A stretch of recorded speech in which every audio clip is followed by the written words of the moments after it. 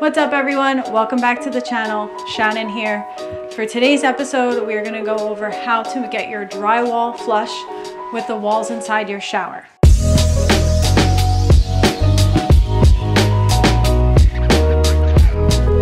Alright, so if you're new here, don't forget to hit the subscribe button. I do videos on bathroom remodels, education, and some business tips as well, so welcome. Anyway, so getting right into it, let me just give you a little bit of background on this bathroom. Now, this tub area used to be a shower. We kind of flip-flopped it and we wanted to make the shower a tub because we have a stand-up shower in the master bath. So for this, we couldn't really find a bathtub to fit the exact space, so we had to go a couple inches smaller, which resulted in us having to bring the walls in to fit the tub.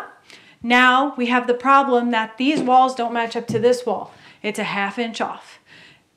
And this is a situation that a lot of people run into when they're remodeling their bathroom. Plumbing up the walls usually can sometimes result in you not being able to come flush to the drywall on the outside. So for this situation, we are going to show you how to get them to be flush. We're going to start by fixing this drywall, and in this situation, we are actually a ½ inch exactly off from the existing drywall. So you'll see what we do here. Let's get right into it.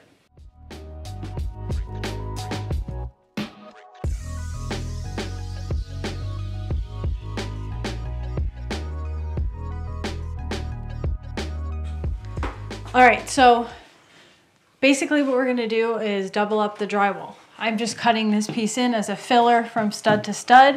It's not exact because there's so many variations in the way this drywall was cut that it would be ridiculous to try to fit it perfect. So we're going to screw this in, and then we could go on top with another layer of drywall, and that will hit flush with our ½ inch foam board that we brought out here. So this stud that's behind the foam board is what we brought in to fit this tub. So you'll see what I'm saying in a minute when we cut our next pieces. So we're gonna get this hung and move on to the next step.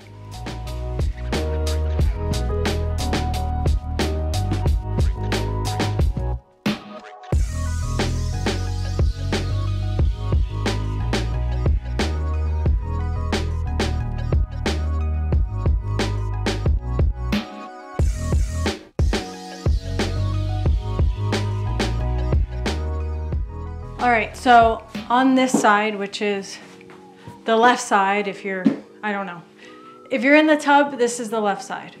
I don't know. This back wall here, right side. Whatever. This back wall here, opposite the shower head, was a bigger difference.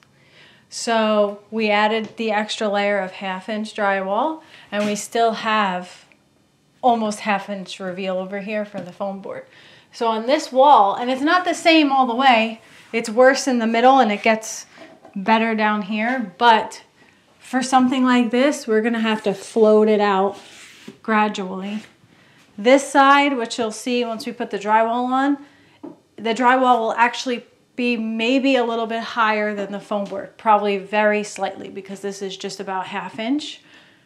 And that's actually perfect because then we have the profile and you have the buildup from the thin set behind the tile. So this side will actually work out to probably be absolutely perfect. This one, we're still going to have to go on and layer the drywall to float it out. So we're gonna get to drywalling this side now.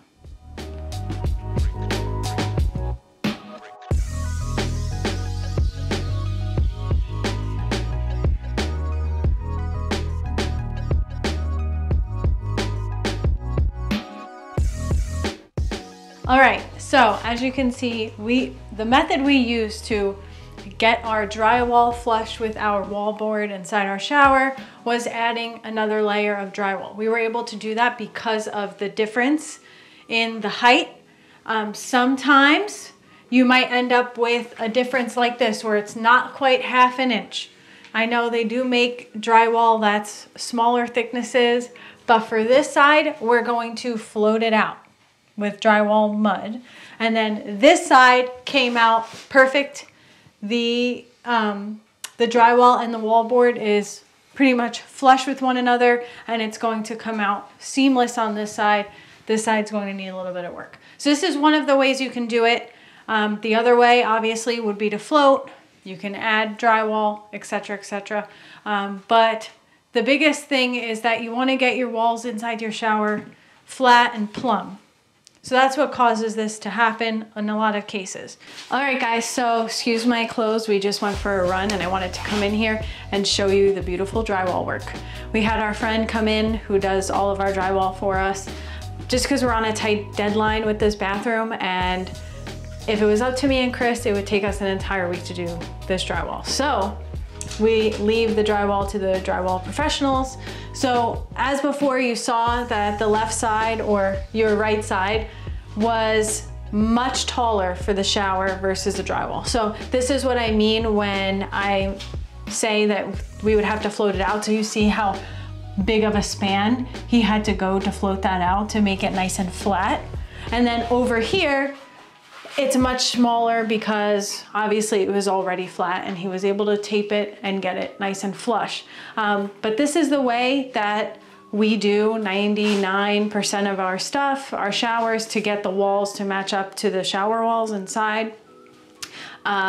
So I hope this helped you. If you guys do it a different way, let me know in the comments. I'm always interested to hear. This was one of the biggest pain in the butts when I started doing showers, is figuring out how to get these walls to match up in a remodel. So let me know how you do it. As always, don't forget to subscribe, hit the like button, and I'll see you guys on the next one. Adios.